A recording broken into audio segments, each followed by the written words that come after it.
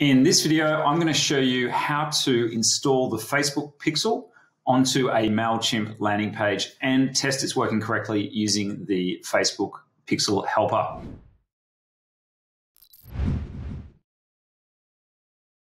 Hi, my name is Jonathan Tanner and I'm the CEO and co-founder here at Social Media College. In one of our other videos, which we've included the link in the description below, we showed you how to build a landing page on Mailchimp for free. So one of the great things about Mailchimp landing pages, they're one of the few that offer a free plan. So if you're just getting started, it's a really, really good option. And then you can look to potentially move on to one of the other paid landing page builders with more functionality at a later point. So what we're going to do today is a continuation of that video. We're going to show you how to install your Facebook pixel onto your landing page and then test to make sure it's working. So first thing you're going to need to do is you're going to need a Facebook pixel.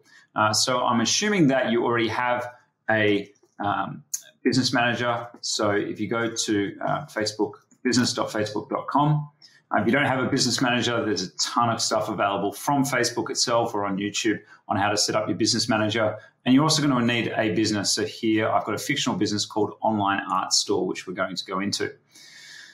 So there's a couple of ways to set up your pixel. I'm going to show you one. Another is that if you just launch straight into a campaign and you try and use it in there, it will prompt you to set up your pixel. You can also go into Event Manager. I'm just going to show you here by going into, once you're inside your business manager, just by going into business settings here on the left-hand side. And then you'll see down here, I'm just going to move myself out of the way.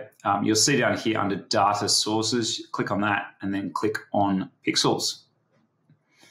Okay, so see I've created a ton of pixels here already. You can have up to 100 pixels under the same business, but I'm going to create a new one just for the purposes of today. So you're going to click add. You'll come into here, it'll automatically give it a name, Online Art Store's pixel.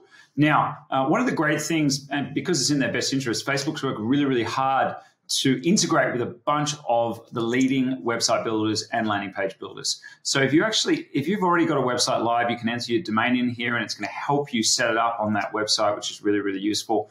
Or you can click continue here. And you'll see here that they're saying to continue managing my business. You can jump back into Business Manager for Facebook, or you can set the pixel up now. So if we go click Set the Pixel Up Now, there's a couple of options here. Now, most of you, I suspect, will be using one of the website or landing page builders that Facebook is already partnered with. You know, all the top ones like WordPress, Squarespace, Wix, HubSpot, etc. They're all there. So if you click on that top option, you'll see here that these are all the partners that Facebook has gone and partnered with, okay? Now, we're not going to be doing that today because we're going to actually show you how to do it on Mailchimp, and you can see Mailchimp isn't here. So I'm just going to close out of that. But you'll see now that the pixel has been created. And most importantly, you can see up here in the right-hand side, there's a pixel ID. And this is really, really important because you want to make sure that you have this pixel ID. It's the same idea you're going to be using when you use the Facebook pixel helper to make sure that your pixel is firing, or another word for firing is working, okay? So that's the main thing. We've created our pixel. Now, next thing we're going to do is we're going to jump into Mailchimp, and we're going to set up a very, very basic landing page. The other video is all about how to create landing pages really, really well using Mailchimp. So I'm not going to go into that into detail. You can click on the link in the description below to see how to do that. But I'm going to create something super simple. And today we're just going to be talking about how to install the pixel on it. So assuming that you already have a Mailchimp account, if you don't, you can click on create account, go through, create a free account. It gives you up to 2,000 contacts. So once we come into here, let's get through this. Okay, so the first thing we're going to do is just to go to create a landing page. And we'll just call this Online Art Store ebook.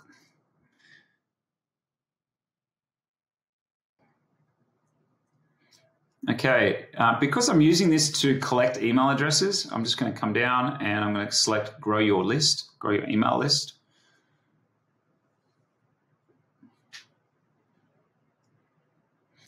Okay, so what you want to do in here is you just want to make some very, very simple changes. in order to try and entice people to do this. So what I might do is add an image. You see here, what I did was I just jumped onto unsplash.com, typed in modern art, which was relevant to my business, found an image that I liked, and downloaded that for free.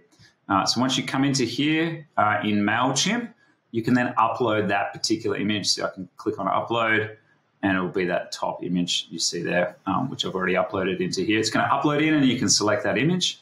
So it's nice and easy. It's going to change the background. Maybe I decide to delete the logo. Just delete that straight out. And then here, we're going to change the headline. Maybe download the Ultimate Guide to Home Office Design, because they're an online art store. Okay, might change this down here. Spruce up your home office with this 20-page guide on designing modern and stylish home office. Okay, something along those lines. Again, guys, this isn't about how to build a high-converting landing page or anything like that. We're just purely using this for demonstration purposes. Maybe add in the first name. Maybe change the button to download now. Okay, click Save and Close. Now, once we're, move my head out of the way again.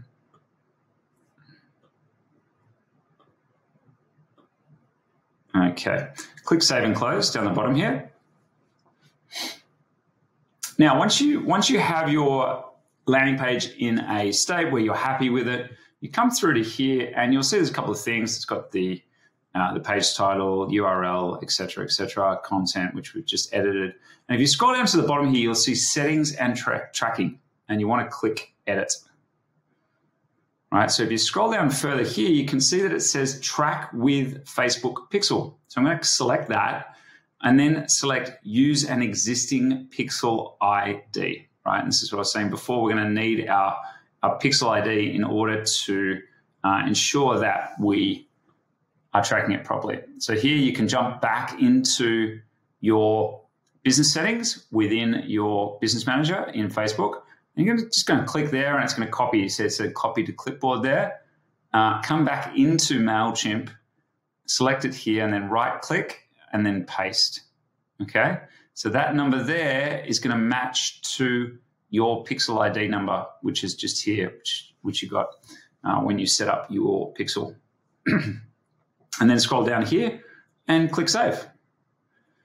And it's that easy. It's that easy to install a Pixel on a Mailchimp landing page. One of the biggest challenges about the Facebook Pixel is that every single website builder, every single landing page builder has a slightly different process on how you install a Pixel. Some a lot easier than others. Mailchimp's is particularly easy. It's just a matter of copying in that code in there. Okay, so we've installed the tracking on that, and then we're going to click Publish. Okay, great. So now Mailchimp has given us a unique URL. URL standing for unique link. Okay, so click on that, and you'll see here this is our landing page that's going. But we now want to test. We want to test to make sure that our Pixel has been correctly installed, and it is what's called firing. Okay, that means that it's working, and we're going to do that by using a thing called the Facebook Pixel Helper. And this is a free Google Chrome extension, so it will only work on Google Chrome. So you've got to be using the Google Chrome browser. Come through to here. It's a free extension. You click on it, see extension here, and then click. Once you come through, you'll see Facebook Pixel Helper in extensions, and then simply click Add to Chrome, and then Add Extension.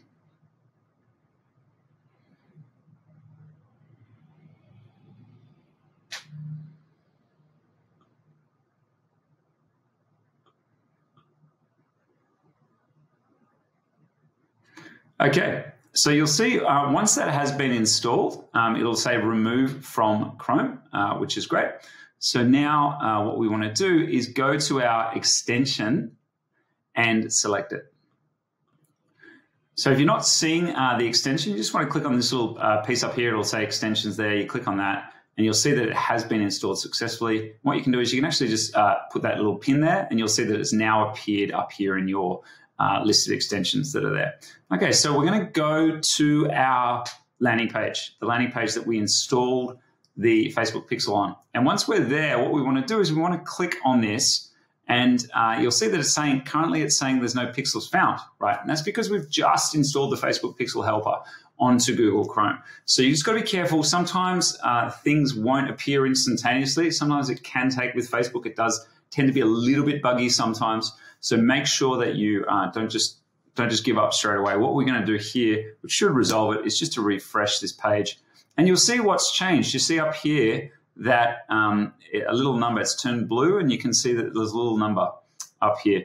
So you go into here, and you can see now that Online Art Store's pixel has successfully been installed. Right? It's got the page view pixel, which is a default event basically across all of the Facebook pixels. Don't worry too much about that. But you can see here, Online Art Store, it is working. And that's this little tick next to it, right? So this little tick next to it, that means your pixel is firing. It means it's working correctly. So that anyone who visits this page, the pixel is now being tracked. Why is that important? Why is it useful to install the pixel? Well, more than anything, what you want to do is you want to be able to develop a list of people who have come to this page, because at a later stage, you may want to target those people with a specific type of ad. In the next video that's coming up, and again, we're going to include a link to the next video in the description, we're going to show you how to develop a thank you page and then set up a custom conversion, right? So we're going to set up the next page using Mailchimp again, very easily. We're going to replicate this page and then set up a thank you page and then put a custom conversion on that thank you page. And again, why are we going to do that? We're going to do that because we want to know who has made it through, who has actually downloaded your piece of content or purchased one of your products. And then you want to create an audience of those people and potentially a lookalike audience of people who have similar characteristics to those.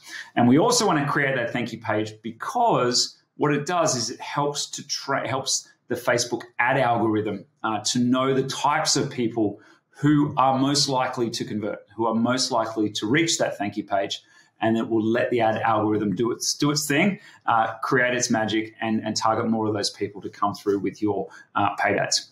So that's it. That's the video today. It's creating a very, very simple landing page using Mailchimp, installing the Facebook pixel, and then installing the Facebook pixel helper to ensure that your pixel is firing. If you love this video, please subscribe to our YouTube channel for more great social media tutorials and tips and tricks. We release a ton of great content. And of course, if you'd like to watch the other videos, as I've mentioned several times, there's going to be those links in the description for you to have a look at how to create a landing page, a great looking landing page on Mailchimp, and also how to create a custom conversion, and a thank you page using Mailchimp as well. Hope you've enjoyed the video, and I'll see you next time.